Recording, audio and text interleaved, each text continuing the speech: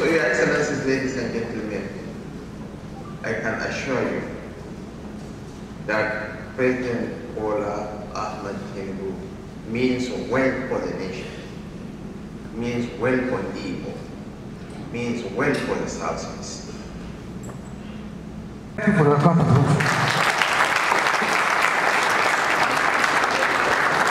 The Vice President of the Federal Republic of Nigeria, permit me to of water scarcity in Enugu City, more than 40 years. The government and the good people of Enugu State, and also on behalf of my brothers, the Southeast governors, bid you welcome to the homeland of Igbo.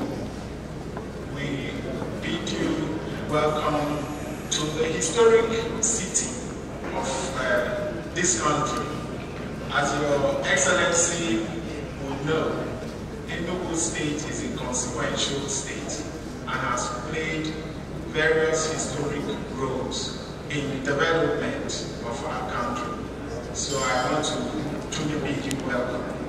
It is indeed also my honor to welcome all our invited guests to this occasion of the launch of the Niger Delta Power Holding Company Innovative Light Up Nigeria project. Thank you all for honoring this invitation to flag off the project in the Southeast. Again, I want to most especially express our honor to welcome His Excellency, the Vice President of the Federal Republic of Nigeria, to Enugu on this his maiden visit as the Vice President. We're certainly proud to have you here in our midst today. It is no secret how busy your schedule typically is, but we know it is even busier still on this occasion, given your other engagements in our bar today. For you to be here with us underlines your professionalism and deep interest in the progress of the private sector. While this may not be surprising given your background in the private sector, it is still most heartwarming, and we do not take it for granted. Thank you, Your Excellency. Today, we are flagging off what is, in my view, a new dawn for the power sector in the Southeast, and one of the most innovative initiatives in the power sector, the Light Up Nigeria project. This project is of critical importance since it deals with the power sector, which I believe is pivotal to economic growth. Indeed, if we fixed power, a lot of other sectors would have fallen into place. This project ensures efficient dispatch of power to the largest consumer via bilateral sales agreement, removing the existing bottlenecks of bulk purchase arrangement through NLEX. And it leverages on a winning buyer, winning sellers structure. The program will certainly bring improved access to reliable and affordable power to the Southeast. Words of footnotes in solidarity. First point, Your Excellency, is to join my voice in welcoming you to the political capital of the Southeast.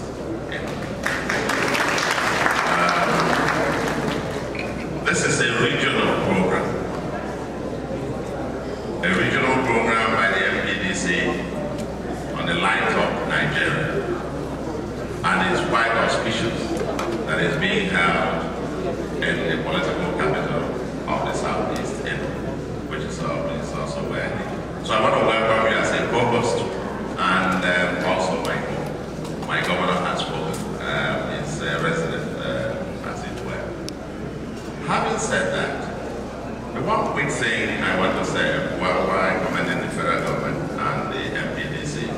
for this initiative. I want to say that enough of the book of lamentations. I mean, I listened to the first few speeches and quite a lot of lamentations. Let's move from lamentations to solutions now. And I want to believe that this session, at the end of it, will come out with actionable, executable agenda to provide power to our people.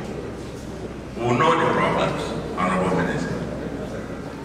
On Saturday, you enumerated all of them. I almost had a heart attack. The MD, long list of them and so on. Let's focus on getting the solutions here. In Anambra, we have a mantra that the solution is here. And within this room, and with all the people gathered here, at the end of this session, so we come up with actionable agenda. And I say that I don't want to, go back to the issue of the importance of electricity. It's a driver for everything. You know, it's like the American Express. You don't live without it. Nothing else will happen without power. Yes. And I want to commend the National Assembly and our governors. We have done something as part of the solution, and which is removing electricity from the exclusive legislative list to the concurrent legislative list, so that governors in their respective states can now create viable, competitive electricity markets. That's part of the solution. And I want to commend everyone who has played a role in making this to happen. In a way, we believe in the culture of it, and electricity is part of it. We don't believe in good English and speaking grammar all the time. We believe in proper implementation of what we say. So I want to urge you, Mr. Vice President, and the stakeholders in this wide industry, to believe in implementing whatever thing we say today, rather than only here to speak English, and at the end of the day, we achieve nothing. 2, you talk about rights. There is no way people will be willing to pay for electricity with a lot of estimated bill. People will never be willing to pay. You must be able to come out from that topic believing that definitely they must understand you. Nobody is ready to understand you. People are getting of age. They are getting to know that yes, it is time for us to pay for the value of what we use. And I'm watching the Minister of Power, very delighted, very excited when I listened to him. The way he talked about the impediment of this great industry encouraged me that yes, if opportunity is given to him, he will provide solutions. And I'm very grateful to welcome you. And I say, may God Almighty guide you and direct you peacefully in Jesus' name. Amen. Thank you very much.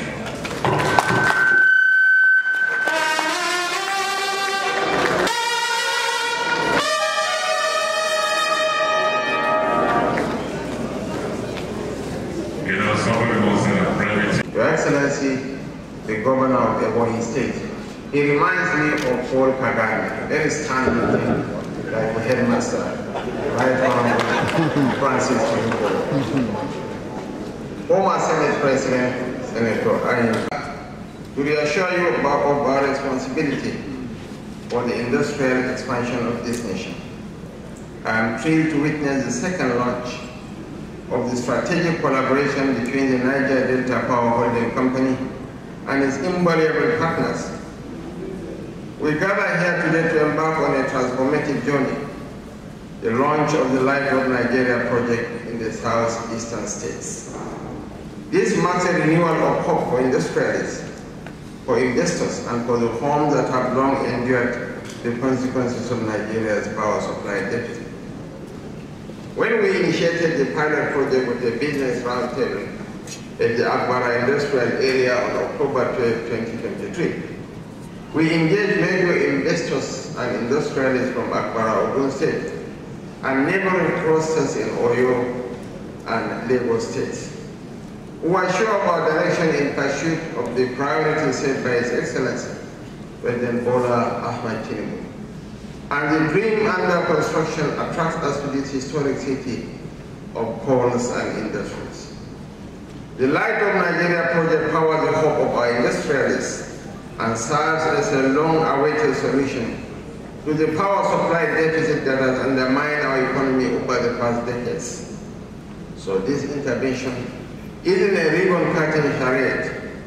This is a calculated endeavor to re-engineer our economy, and whatever we design to oil the wheels of our industries is futile unless we stabilize the Nigerian electricity supply industry. Power is a sine qua non for any industrial effort, and we'll talk from now till eternity about industries. If there is no power, we are just engaging in exercising utility. Your Excellencies, ladies and gentlemen, I bear the mandate of President Tinubu to assure you that the project transcends rhetoric. The Southeast is an industrial powerhouse, and its economic fortunes remains a critical priority of President Bola Ahmed Tinubu. The Governor of Enugu State quoted the figure of 27 million of the people living in the Southeast. I beg to differ with you. The inhabitants of the Southeast might not be less than 35 million. And if Southeast walks, Nigeria walks.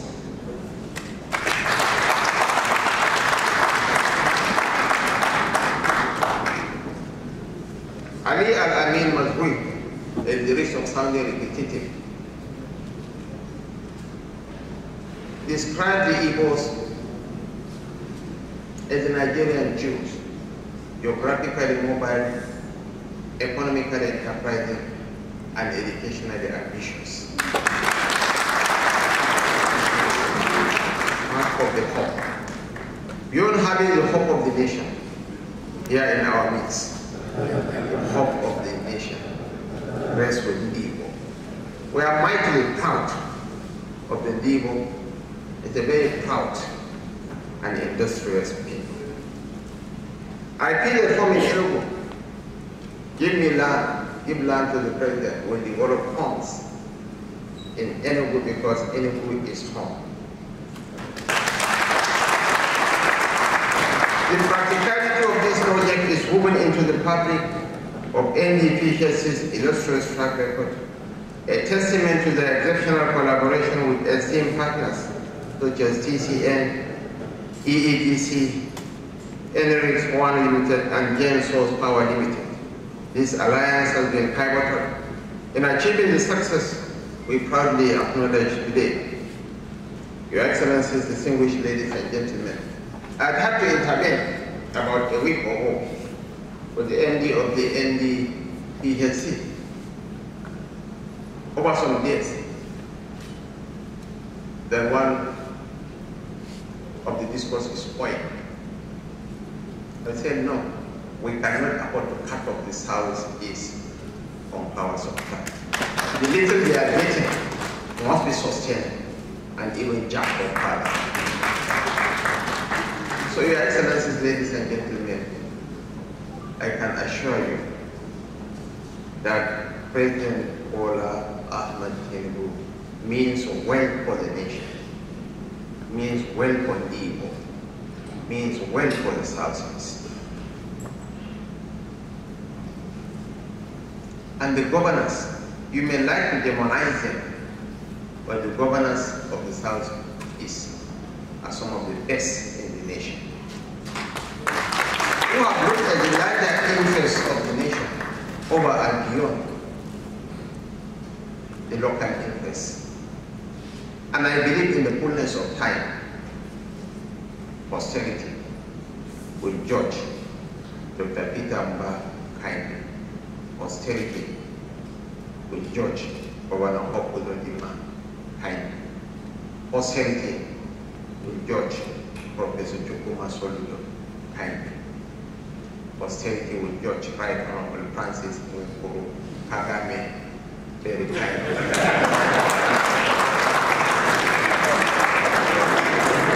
And it is not there. Posterity will judge Alex Otti kindly.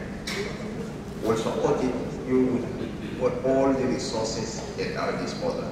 We have to make the Southeast work. I've come to the Southeast at the instruction of the President more than any part of the country. I've been to Anambra, I've been to Imo. It's Enugu that I am coming for the first time. But right now we are proceeding to Abia to commission your matrix power station owned by the elder statesman of Professor FNIOB. And we are going to commission some road projects constructed by Governor Ahmed. I'm coming back to Enugu to represent the President and cut the ribbon for the Smart School initiative. Education is the greatest game changer. Within a generation, it's not a key that can be a celebrated icon. So let's invest in education, especially on the girl child education. And after this meeting, I will have a brief meeting because we are targeting the Southeast for the IGIS program, where we hope to create 2 million jobs for women and youth. Together, we are going to do this. I want to thank you most sincerely for the warm reception accorded me. And honestly, from the bottom of my heart, I feel at home here.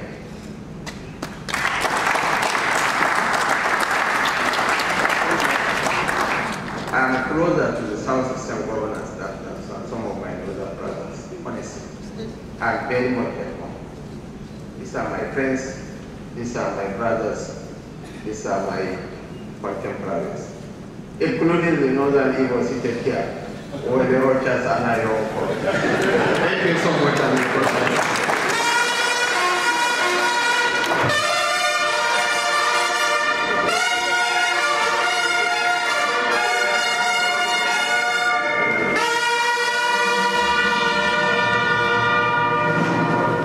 He is well and truly an Igbo, friend of Igbos. Your Excellency, we thank you. You are home. My colleague said we should work on some Igbo names for you. We'll try to make this as efficient as possible. This is also important. We would like to give a comment.